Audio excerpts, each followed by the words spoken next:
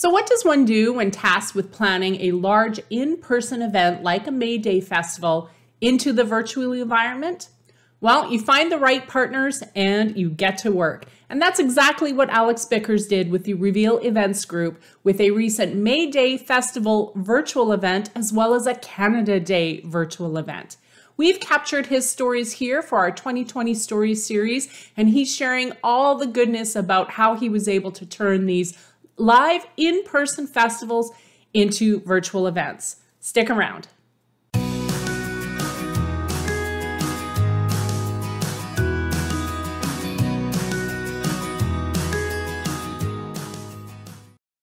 Hey everyone, it's Leanne, and thanks for joining us for another episode of 2020 Stories with Stephen and Leanne. I am joined today by the fabulous Alex Bickers. He is the president and creative director of the Reveal Events Group. Alex just created 2 virtual events in the last couple months. One, a May Day festival, followed shortly by a Canada Day festival. So we wanted to connect with Alex today and talk to him about how he pulled these events together on short timelines and in a virtual environment. Thank you so much for joining us today, Alex. Thank you for having me. I was thrilled that you reached out about your events because not only were these planned with short timelines, but these were fairly broad and public events. And so I wanted to talk to you a little bit about how these events came to be and any best practices that you can share with our planners. Before we get started, can you tell me a little bit about what these events looked like in their format? For sure. So these were 2 quite large public municipal festivals that we were well underway planning. Obviously, then March hit, and we had to pivot, to use the word that everybody's using. And originally, the May Day festival we were working on, as soon as the public health order came down, it was canceled. And so for the city, that event is a 95-year-old event. This was the 96th year. So it was deeply rooted in the city and in tradition. And so being canceled, it put us in a situation where it was like we felt like we were going to be writing down in history that we skipped a year. And so I worked very hard on taking a look at what it would look like for us to be able to do a version of that event, but take it online and keep it safe. And there was a lot of back and forth with funders and looking at what allowable expenses would be to take an event virtual, take an event online. Multiple drafts of event plans to go through line by line. Would this be an allowable expense? Could we do this? And obviously taking an event online during a crisis, budgets get completely reduced as well, right? And so, canceling all of our suppliers that we'd had and going through all of that whilst writing an event plan, and then getting it approved. And when the event plan was actually approved, and we realized the funding was going to come through for us to be able to do it, we actually had less than 10 days to pull it off. Because it took about three weeks to get approval on doing something brand new, like literally within 2 months of being told that the event was canceled. Wow, that is incredible, and I'm assuming a little bit stressful as well. Now, to clarify, Alex, was that for the May Day festival? That was for May Day, yeah. And Okay. May Day really became the test of whether or not we were going to do Canada Day as a virtual event as well. It was kind of throw it up in the air and see if it flies. And it was incredibly well received. And it allowed us to put our best practices in place for Canada Day. And so in that short, compact, go period of time, we figured out what was going to work, what wasn't going to work.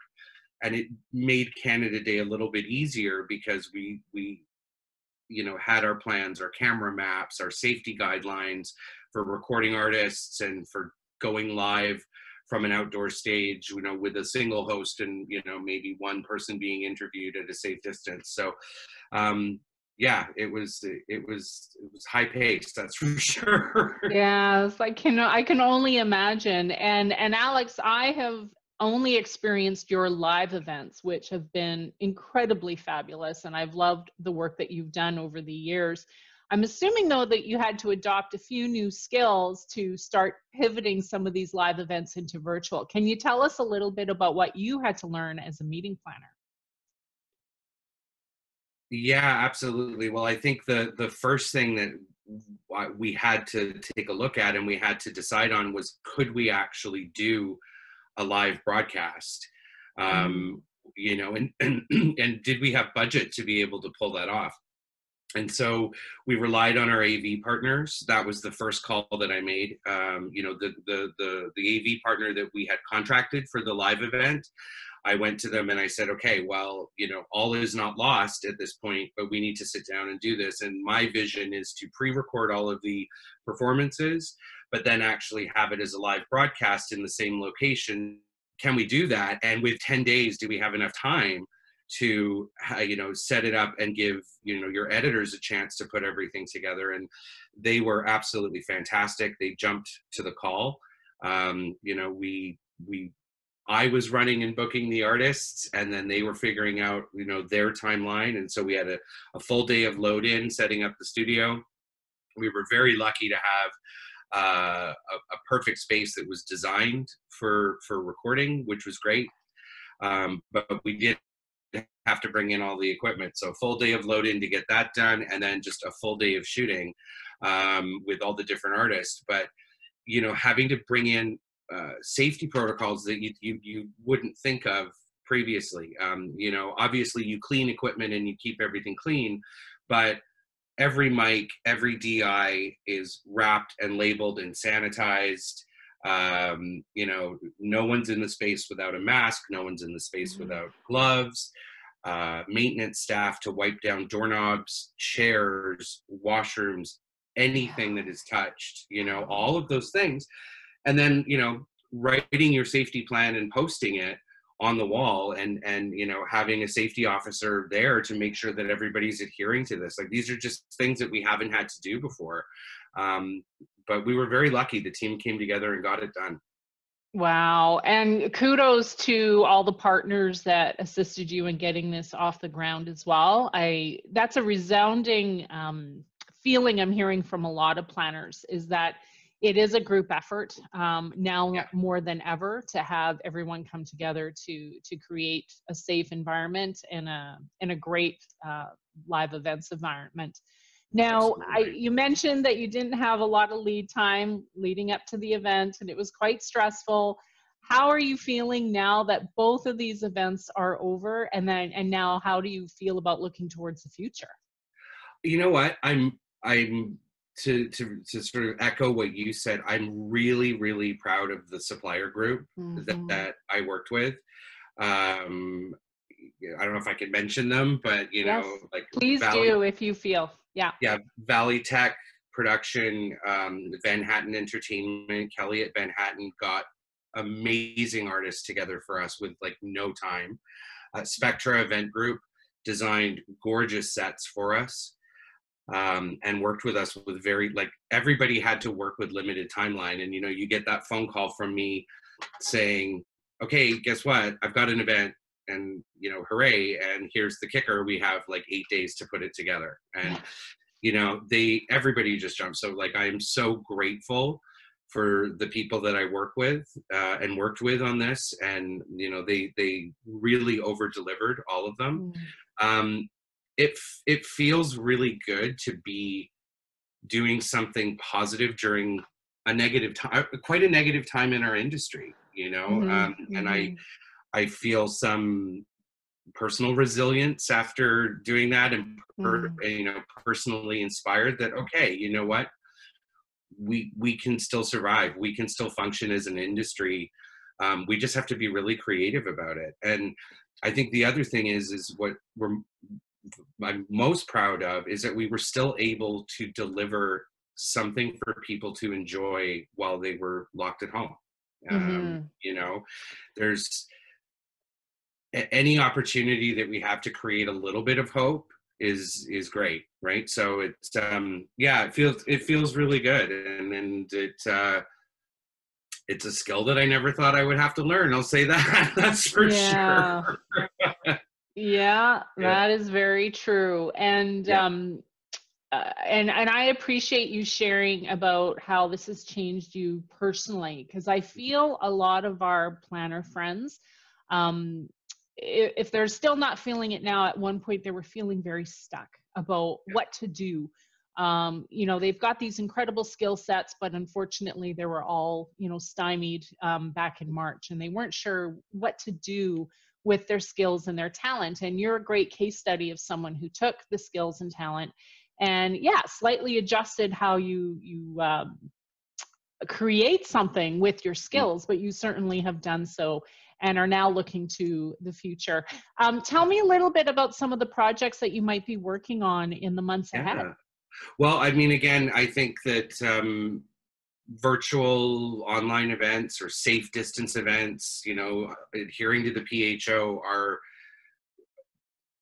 as much as I don't want to say it, it's definitely going to be through the end of the year. I think at this Mhm. point, people are saying, look, we still have to have our conference, or we still have to have our education sessions, or, you know, client events, or whatever it might be.